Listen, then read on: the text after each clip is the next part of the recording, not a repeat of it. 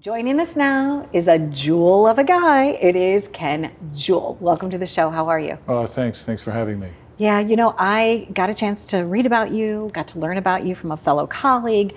One of the things that I know is that you're known as a thought leader. Have you always been bright? Were you like that A student in school? It's really more about trying to help people and a desire to try and help people to get to where they need to be and where they want to be, as opposed to just letting them get out into the battle and go aimlessly into something that never seems to end. Law books. Yes. It's a lot of reading.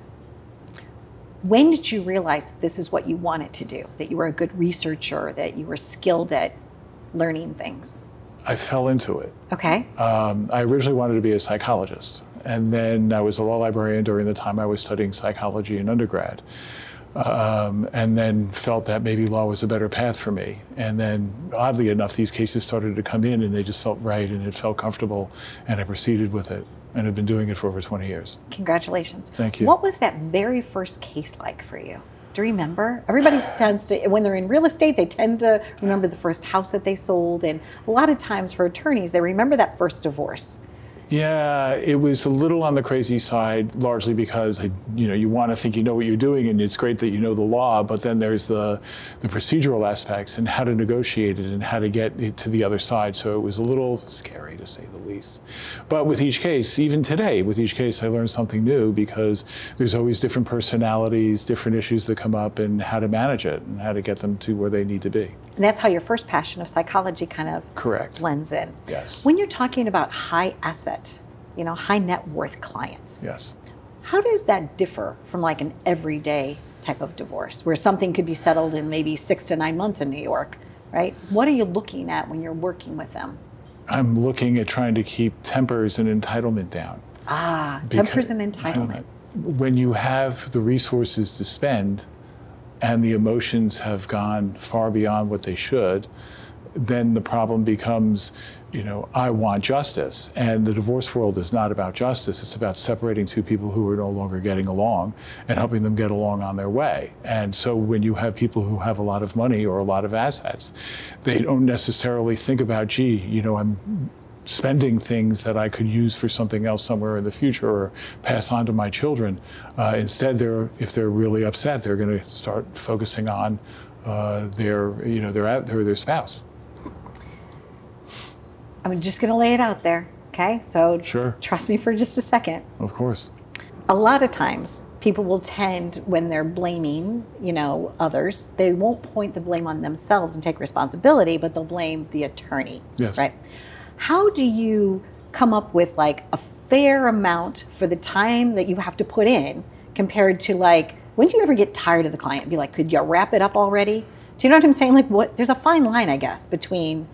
There is an expectation in my office that if the case should be done somewhere between 6 months and 18 months, depending upon how sticky the issues are and how far apart the parties are in terms of getting to a resolution. Okay. And when a client wants to start fighting over the car, or they want to start fighting over the dog, or they want to start fighting over the house or the bedroom furniture, or whatever the case may be, it becomes a question of how much are you paying me and how much are you giving it to the other spouse, and whether or not giving it to the other spouse makes it go away. The big problem in emotional divorces is that they carry what is ordinarily a private argument going on in the bedroom, and now they're bringing it into a courtroom, and there's a judge, and there's the two lawyers, and court reporter, and maybe people in the galley, and they're all watching this, and you say, is this really where you want what you want? Because if you're getting divorced, why are you continuing the fight in a new form? So ultimately, it really becomes a cost-benefit analysis. And every time a client wants something, give them a range in terms of what it will cost to fight it, and how much is what they're fighting over. How much is it worth? Because they could just buy a new yacht. Correct. Right. Or they could buy a new car, or they could fund their kids' college education. Replaceable. They can do many things. They can go to Bermuda for a week. They can do a lot of things with that money, as opposed to giving it to the lawyer. And after 18 months, you're probably like tired of them. You're like, enough already, right? Well, have you ever had to fire a client? Have you ever had to? Yes. Okay, you have, right? Yes, I have. And it's really because what I'm looking for in terms of getting the case resolved is not happening, and the client is becoming more and more disinterested in terms of resolving the case, and they're becoming more focused on fighting and getting even, and you can't get even in this business. The system is simply not set up for justice. We're sorry that your marriage didn't work out. We're sorry that these things have come up, but if you really want to get divorced and move on, then it behooves you to find a way to find middle ground and settle it.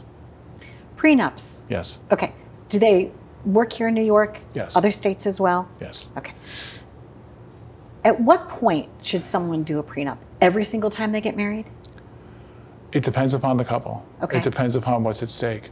If you have someone who is a fifth generation old money family, obviously, yes, you would want to get the prenup. But a prenup, oftentimes, particularly with people who, let's say one side has earned a lot of money and they're marrying into somebody who does not have a lot of assets, it can become weaponized and it become a control issue. So New York will routinely enforce a prenup, and the burden is on the person challenging it to try and get it overturned. But what the courts are looking at is, was it fairly negotiated? Was it provided with adequate time? Did the person who's the recipient, did they get to see a lawyer and have time to talk about it, time to contemplate its meaning? All of these things are very important. There's no, I say, checklist, okay, but it's whether or not, in the way the prenup is presented, it's fair.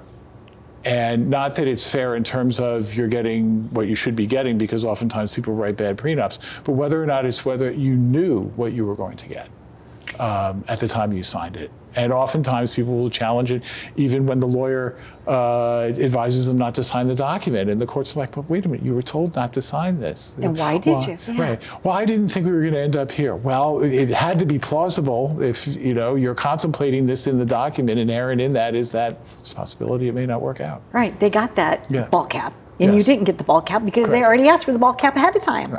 Right? Exactly. So it's going into a marriage with because it's really contractual.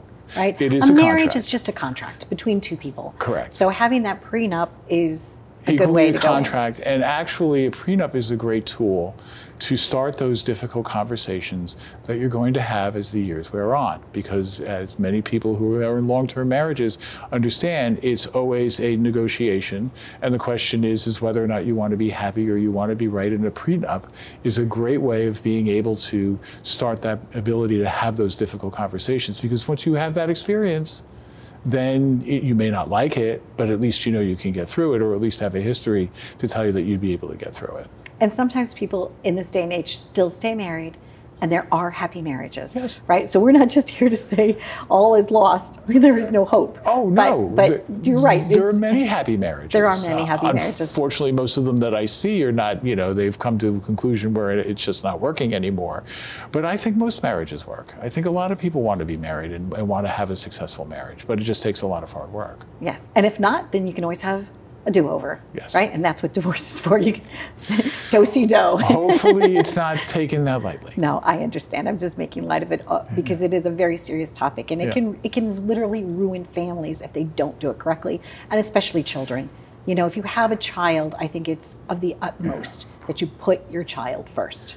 The first thing we do is handle the children's issues, because particularly when you're dealing with young children or preteens, they need to know where they're going to be. They want to know where their toys are going to be. They want to know where the Xbox is going to be.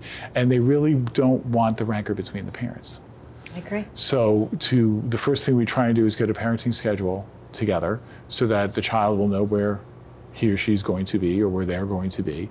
And we want them hopefully to have equal parenting time, because the children have, and this is the state's view, the children have a right to have a relationship with the parents. They do. It's not the parent's right to have the relationship with the child. It's the child's right to have a relationship with the parent. And the fact that the two parents couldn't get along doesn't mean that the child now should suffer and not know who mom or dad is. And even when there are things like domestic abuse, I've had cases where it's horrifying, some of the domestic abuse that's happened. And in one case that I'm thinking of, it was a mental illness that was not properly diagnosed. Yes, ACS got involved. Yes, there was an order of protection issued within a week.